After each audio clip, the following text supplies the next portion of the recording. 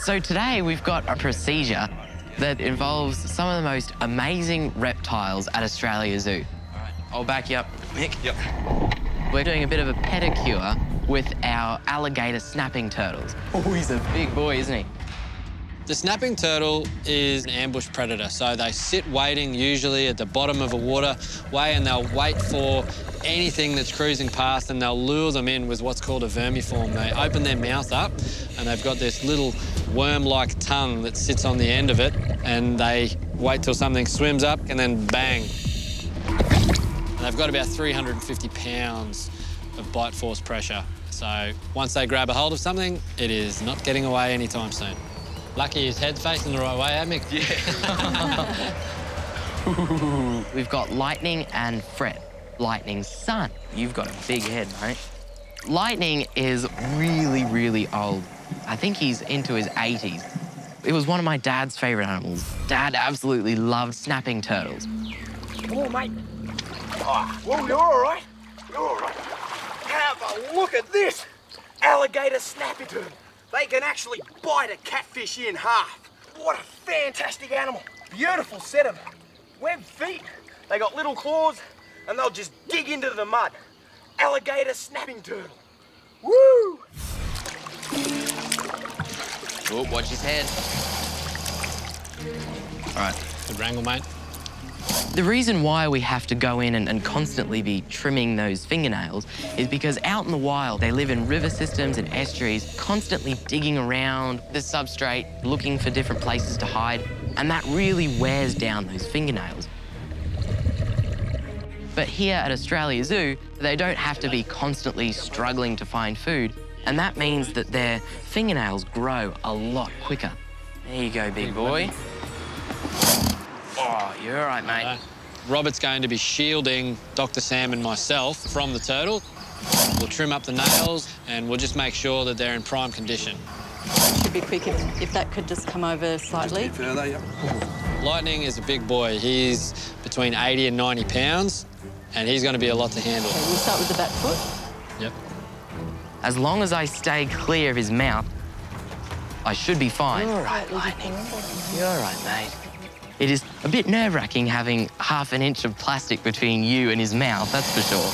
I got him. He's good. He's good. When was the last time you guys trimmed them? Around about 6 months ago. Yep.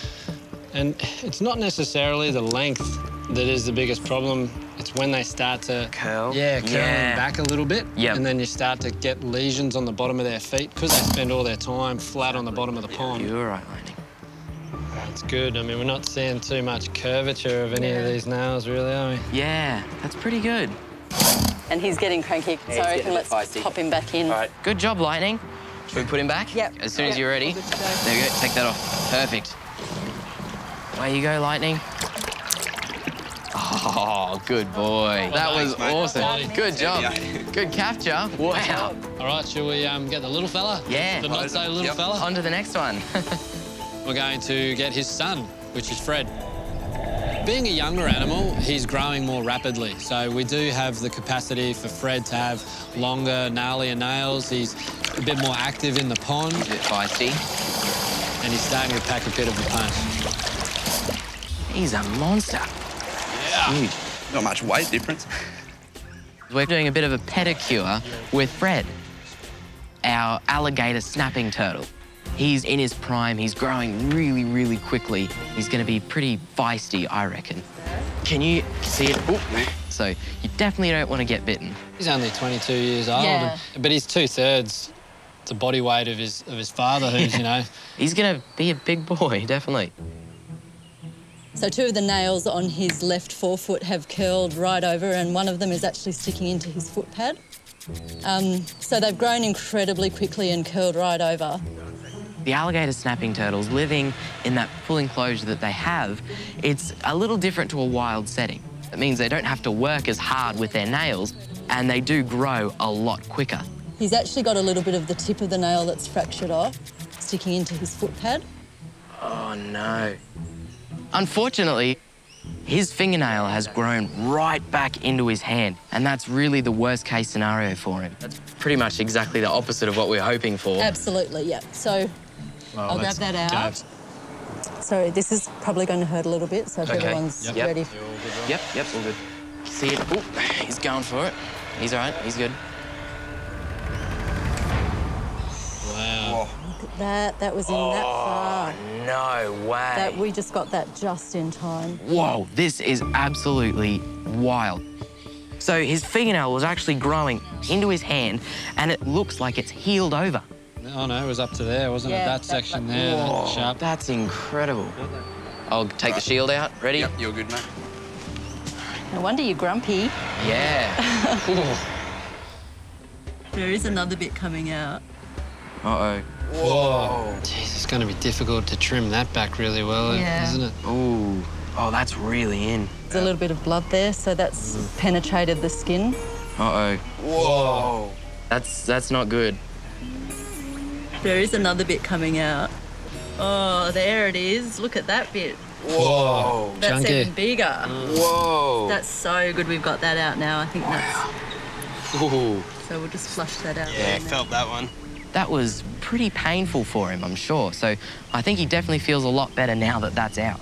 I'm Is he happy, all done? guys. That's, yep, all done. Well done, okay. All right, I'm letting Put go. it back in mate. the water. All right, shield's coming out. Here you go, mate. It was certainly unexpected that we found those nails so deformed and so quickly they'd turned straight into that foot. It's probably worst case scenario for a foot check, that's for sure. So this is it's a bit of a coarser material, so we're just going to put that kind of in his enclosure, sort of in that little corner. Okay, we decided to put a different substrate into his enclosure, similar to what it would be in the wild. So hopefully this is going to help to wear down his nails. So you watch him, and maybe if he comes this way, you just let me know. Yeah, no worries, mate. Hey, Fred. It's not a turtle you want to be bitten by, that's for sure. That is for sure. Okay, let's see, put that one in. I'm happy with that. Are you guys happy with that? Yep. All right, let's jump out. There we go, perfect. Oh, there he goes. He's going straight back under. Good job, Fred. I can see the nails wearing down from here. I'm really proud of the job that our reptile crew have done, Nick, Sam. We've all come together to kind of problem solve, and I think now our turtles are going to be really happy. But I think Fred, he's probably sick of us by now. See you later, Fred.